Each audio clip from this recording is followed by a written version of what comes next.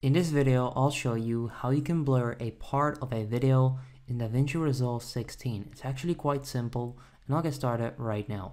So this is the clip, and let's pretend that I want to blur this person's face. So first of all, you want to click on color right there, and then that should send you over here where you should find all of these like icons, and you want to click on the third one, which is the window one.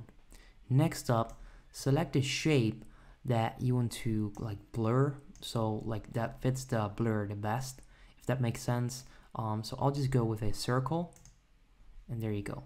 So you then want to make sure that the middle is fitting nicely, which in this case it is, and then you can actually make this smaller if you need to, and this fits perfectly actually. Now next up, click on the fourth icon right here, and it should then start tracking your clip. So I'll start playing my clip right now. Let's do that in here, and there you go. And what it's going to do is going to like track the clip. As you can see right there, it's now tracking my clip, and it actually like moves along with that part of the video that you're trying to blur, which is awesome.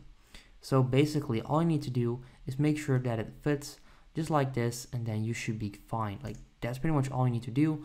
If this quick video helped you out, make sure you go ahead and leave a like, and then I'll see you in the next video. Have a good day.